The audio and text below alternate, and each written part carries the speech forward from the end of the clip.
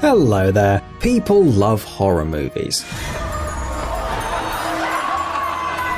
Despite the fact that the world is full of scary, unpleasant and simply creepy things, many people are willing to pay money for a ticket to the movies to be scared. Do you want to play a game?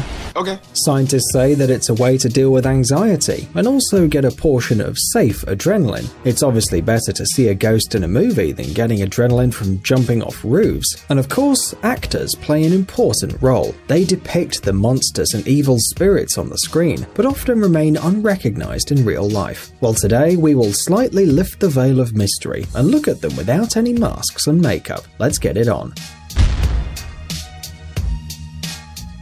Daveigh Chase. Looking at this pretty girl, you won't believe that she could terrify anybody. Seriously, she's too pretty to be scary. Besides, look, her filmography includes the Disney cartoon Lilo and Stitch, and Daveigh dubbed Lilo. See the snap? I own him. However, despite all this, Daveigh Chase starred in the incredibly scary movie The Ring and The Ring 2, playing the mole of Samara Morgan. You probably remember her, a ghost in a white dress and with long black hair covering her face, a creepy spirit from the well and the ominous and frightening 7 Days.